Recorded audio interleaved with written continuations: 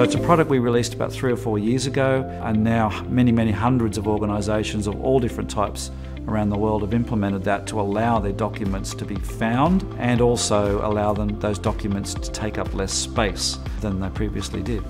contentCrawler is a server application. The problem it's designed to solve is looking at all the documents that are stored in your document management system and making those searchable and compressed. With any of these different document management systems that people are using, they're storing documents, they're storing Word documents, but a lot of the time they're storing scanned documents, image documents, faxes and so on.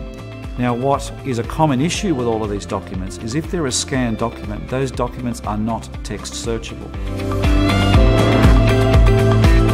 So as an organisation, you want to be able to go into your document management system that you've invested a lot of money in, type in a word, let's say the name of a client or the name of a company that you're working with, and to know that you can search for all documents containing that word no matter where those documents are. All the document management systems on the market will only do that if the documents are already text searchable.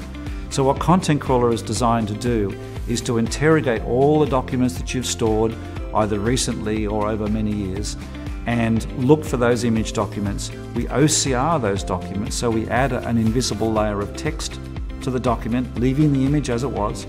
We also compress it so the document's much smaller, and then we put it back into the document management system as a new version.